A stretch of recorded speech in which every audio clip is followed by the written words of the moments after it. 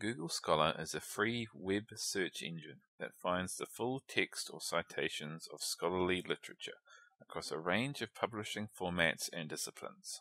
Before searching Google Scholar, you should set up links to full text articles that students and staff at Waikato University have access to through our subscription databases.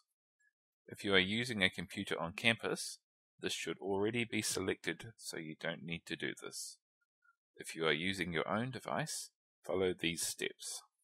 First, click on the three lines in the top left-hand corner. Then click on Settings. Then click on Library Links. Search for University of Waikato.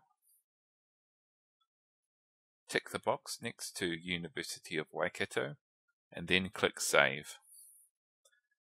You will now see links to full text articles in your search results.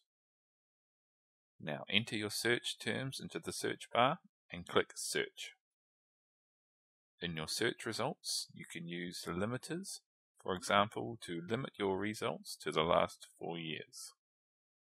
For the individual items, you can see if it's a book, journal article, or citation. Below each result are several options.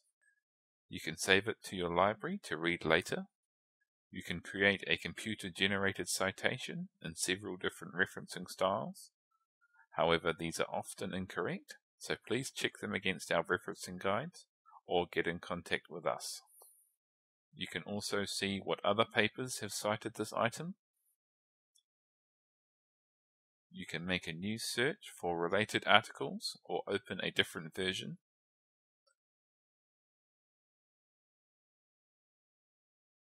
You can open it in the Web of Science citation database. Some results you can save and view in PDF format.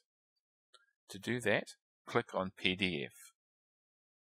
Read online, save or print the PDF as you usually would.